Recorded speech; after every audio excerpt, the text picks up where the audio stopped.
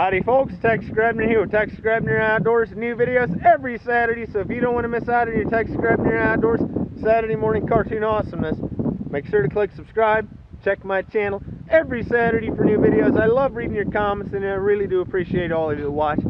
It is dangerous to release too much of my awesomeness all at once. I'm really good at breaking shit and I'm really good at losing shit. I'm the reason I can't have nice things.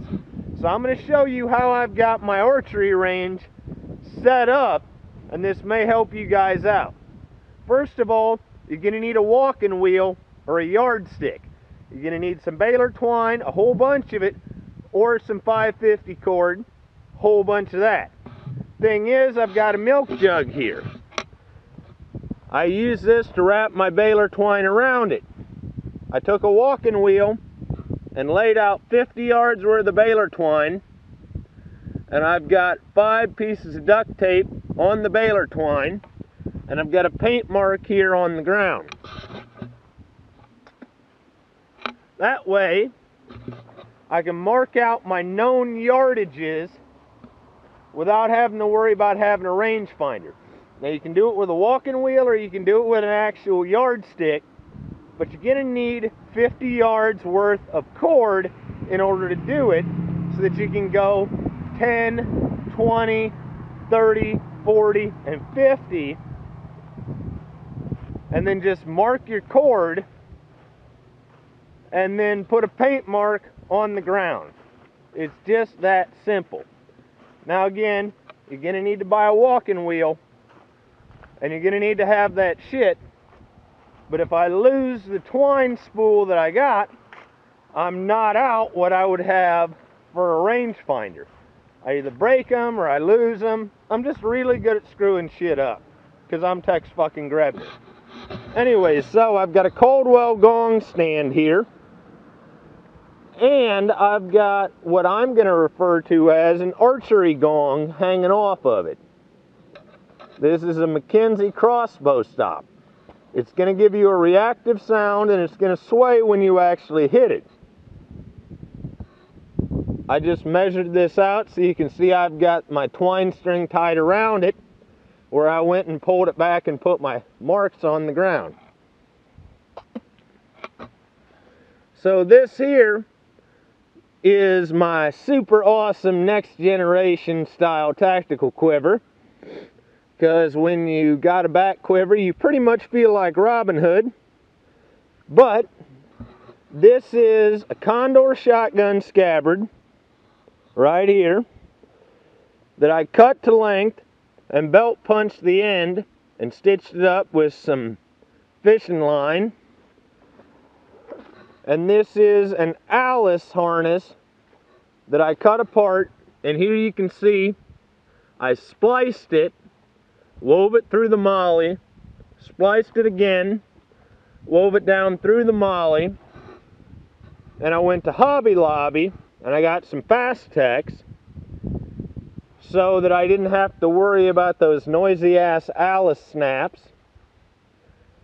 Stitched that on there with fishing line, and I cut one of the pals here and stitched another one on so that I could run my cross strap for my chest around there. So while I'm getting set up back at 30 yards, I want you guys to check out just how fast I can empty this quiver. Now I'm not going to lie to you, I'm shooting at about 8 yards in the backyard, but hey listen, I'm having fun.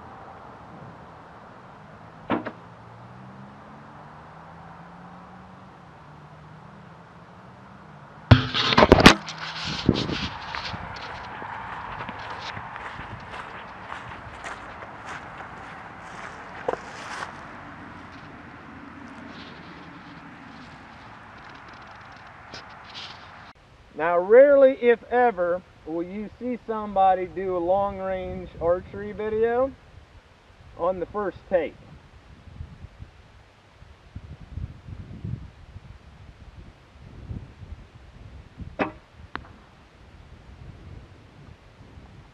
It is kind of exciting how that bag will pop when the arrow hits.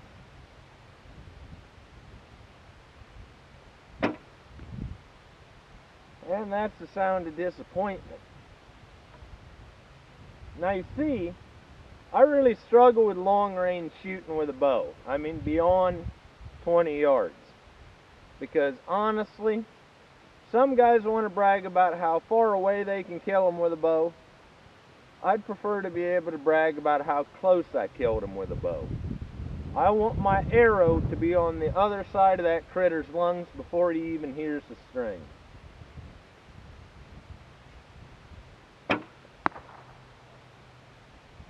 The one problem is, when you get into competition, hunting ethics go out the window.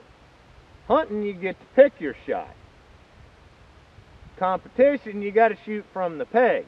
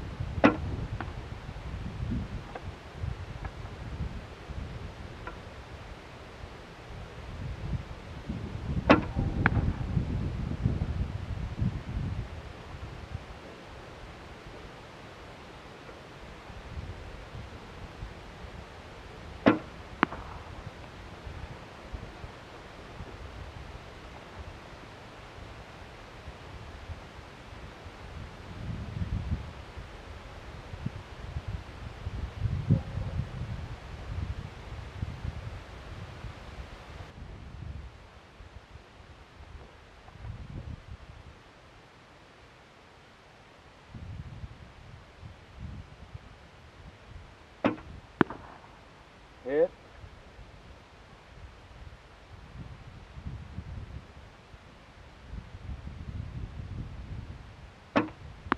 Hit.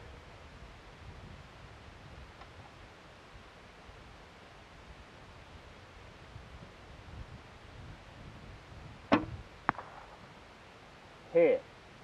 Probably better end on a high note. Hope you guys enjoyed watching. As always, God bless all my sportsmen of America. Join the NRA to protect our rights. Please become my friends over at SOETacticalgear.com.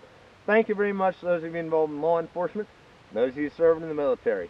Thanks for watching Texas Grebner Outdoors.